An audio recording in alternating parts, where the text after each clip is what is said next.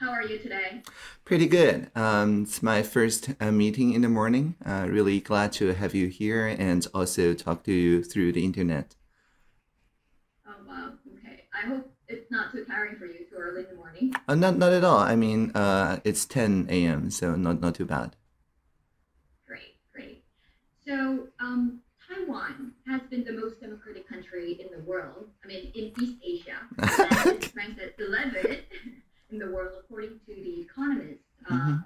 the annual Democracy Index 2020. And it was quite impressive how other civil liberties have been backsliding globally due to the pandemic, but Taiwan has managed to make a big advancement. So we're curious to know how Taiwan has managed and how you, as the district minister, has managed to bring such a big advancement in the country. Yeah, the key is to trust the citizens. Instead of innovating for the people, we're innovating with the people. So, for example, in Taiwan, when we ration out the mask, when we did the contact tracing, when we distributed vaccines and so on, all those different technologies were co-invented. Many civic technologists in the social sector came up with very good idea, like visualizing the mask supplies, like using a SMS instead of an app for contact tracing and so on. So we call this reverse procurement, where the specification, the idea, the norms are created by the people and the state just implements it. Right. In fact, Korea benchmarked some of the strategies that Taiwan took during the COVID and how you have managed to bring about the application, showing the real-time stocks of the mask and other issues. Is there any other strategy that Taiwan benchmarked South Korea in vice versa? Well, I think we certainly learned both ways, right? I've talked to the teenage civic technologist in Seoul, I believe, who implemented the mask rationing alongside the Taiwan team. So that was really good. And I also learned that Korea very early on had this idea of a vaccine availability map where people can register for the kind of leftover residual vaccines, as well as offering real-time booking updated information for everyone, well, at least in the metropolitan areas. And that's also something that we learned later on around July last year. Right. In fact, I mean, due to the Omicron, the variant, it has been making big difference. A lot of local media outlets have been comparing how South Korea and Taiwan have been handling. But in fact, it has diverged in a different direction. That we now have a lot of the confirmed cases, while Taiwan is still managing quite well relatively. So, what do you think? What's the difference between South Korea and Taiwan? Well, so I wouldn't speak so soon, right? It is true that we're still at, yesterday was 15 local confirmed Omicron cases, but Omicron has a way to grow exponentially. So while we can say so far, it's probably thanks to the very quick contact tracing that let us follow very closely the speed of the virus. It may or may not continue to hold this way. So I wouldn't say that we have diverged, and I wouldn't say we're post-pandemic. We've postponed the pandemic a little bit. Right. It's interesting to see how you bring the reverse procurement, how you invite the civic participation. And I noticed that there's several different platforms like Zero showing different Mm-hmm. information from the government. And also you also have the platform called Join. Mm-hmm. If you don't mind, could you briefly introduce what this platform is and how you invite the social discussion and participation? Certainly. So, Join is a public infrastructure maintained by the government that is a one-stop shop for e-petition, for participatory budgeting, for the regulatory pre-announcements, and many other participatory forums. Because it's managed by the government, it enjoys very high accessibility. I think more than 30 million visits, which in Taiwan with 23 million is a lot.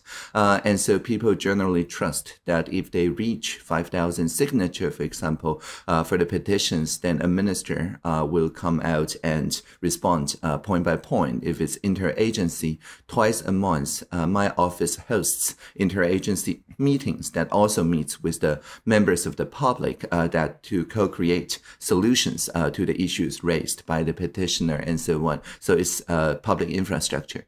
Now GovZero or G0V is civic infrastructure maintained by the social sector. So just like Join the GOV, the TW is a website maintained by the government. Join the G0V, the TW is maintained by the social sector. So just changing O to a zero in the digital services, and you get into kind of the shadow government that's maintained with open source, free software principles, and they fork, that is to say, make alternate versions of government digital service. We talk about mask visualization, contact tracing, and so on, and offer it for free so that the state can also amplify that through reverse procurement. So GovZero is a little bit more like research, and Join is a little bit more like development. Right. So you mentioned about how you people can collect the petition, the signatures in order to make the policy into real life. And actually, in fact, in South Korea, we do have some similar platform where people can write their petition regarding certain social issues, but they need to collect more than 200,000 signatures within 30 days. Wow. So we have not managed to bring about more sustainable plan or make it into a real policy that will actually satisfy a lot of people. So what makes difference? What are the key factors that's really vital in order to make these policies or proposals from the public to be implemented in real life? So just to ask a clarifying question, if someone raises a successful petition in 30 days, do they get to meet with the officers from the agencies or the minister? So the government has to respond to but not face-to-face. Yeah, not face-to-face. Sometimes it could be, one petition, for example, was about the vaccine mandatory pass. Oh, we had that too. Should be eradicated. We had that too. I think it's the issue that's happening in Taiwan as well. So it was the head of the CDC, the Korean CDC, answered the question. So we get the response, but we don't really get like a real policy implemented in a sustainable way. I see. I think an innovation that we took very early on since 2016 is a team of participation officers, that is to say people charged with engaging the public in each ministry. And so in 2017, for example, when there was a petition about the quote-unquote hostile experience of tax filing, end of quotes, it's facilitated by the POs, the participation officers of different ministries. That is to say, the breakout groups were facilitated, for example, for tax issues, maybe facilitated by the Coastal Guard. But when we talk about the ocean affairs, opening up the ocean, maybe it's facilitated by the finance or tax agency participation officers in the breakout group. And the reason why is that the Coastal Guard also files income tax themselves. And the tax agency person maybe also surfs, right, or also fishes amateurly. So the idea is that those POs take on the side of citizens, listen to the citizens and advocating for them with their public service, public administration training. And so bridges, mediators, such as the POs, I believe is very important, because if it's an interagency issue, there's probably room for innovation with the public, but we really need to work on a either face-to-face or very closely designed online participation forum in order to figure out where the innovation should be. Very interesting how people take different roles and try to understand. And I guess the key here is the listening to the other person's position, I guess. Also working across silos, I think that's the point. Yeah, because the Coastal Guard is not in charge of tax policy. So when they facilitate a conversation about tax, they take the citizen side. I think that is the main difference. When you became the digital minister, the youngest, at the age of 35, I believe, how challenging was it while you're working with the other members of the cabinet who must be much older than you? Not at all, because I was a reverse mentor to the previous cabinet since 2014 when I was 33 years old. I worked for a couple years with then Minister Jacqueline Tsai in her office. And actually, it's the same physical office as my office now. So in many senses, I'm just promoted to full-time from an intern, so to speak. And I don't think age is the difference here. I think the main difference is the experience on teleworking, the experience on crowdfunding and crowdsourcing and so on. And I'm very happy to report that regardless of age, many people in Taiwan's cabinet did have a entrepreneurship background or a science and technology background that allowed them to engage the public in a very open manner. So I guess you also have now your own reverse mentor. That's right. Young people who guides me. Yes, I'm old now. I'm 40 now. Right. So how does it really work when you have certain issues? Do they do they have certain input? Or how does the mentorship Sure. work? Yeah, so formally, since 2016, they are advisors to the cabinet in the Youth Advisor Council. So the 35, I think, counselors, almost all of them younger than 35, form kind of the backbone of the reverse mentoring system. Of course, there's also younger mentors in the ministries level, in the agency levels, in the local governments level, and so on. So our youth advisors, they can, for example, host a meeting in any locality, and through me, they get to call the responsible authorities to the same table to listen to the young people. But again, this is not just to provide answers, but to co-create over a course of an entire afternoon or so on the issues that needs innovations. So all this is to amplify their ideas into national level in like just 24 hours or a couple weeks and so on. So if we see a new way of working together on a smaller locality, we can adopt it on a national scale in a very quick fashion. So mostly it's just commissioning meetings, meeting with the premier on our every half a year meetings, and also meeting the ministers as well as the agencies to provide new directions, usually right before the budget allocation cycle, so that it could be written into the New Year's directions. Right. I was just going through the history, and then I saw that you were actually involved in the 2014 Sunflower Movement, and I guess this has been the turning point for Taiwan's democracy, and there are more youth participation, and even the economists highlighted that there's more younger generation who are participating in social issues and politics. So since you've become the digital minister, has there been more number of young politicians and also more youth participation? Yes, definitely. We've seen many people who are interested in civics and politics from a very early age. And indeed, at this very moment, constitutionally, we're talking about changing the voting age, right, to 18 years old. Previously, it was 20 in our constitution. But even as we're having this discussion, many people younger than 18 are already, I wouldn't say dominate, but providing a significant fraction of the joint platform petitions. Some of the most popular petitions were by people who just turned 17. For example, the one about banning plastic straws in bubble tea takeouts with this sea turtle choked by straws. The picture, which went viral, is a meme. It gathered 5,000 signatures in a very short time. And when I asked Wang Xuanru, the petitioner, why should she provide such a very interesting petition in her school time, and she said it's our civics class assignment, right? The teacher just assigned raising a petition as a civics class assignment. And I think it's really great that Commissioner Wang now is part of our National Action Plan Steering Committee advocacy for open government, even though she's just 19 at the moment. So I think in Korea as well as in Taiwan, we have this seniority culture, but we can flip this around if a person that is not yet 20 years old, nevertheless, holds the cabinet advisor or a steering committee commissioner title, then we also yield to that title, and they can participate in much more peer-to-peer fashion. Mhm.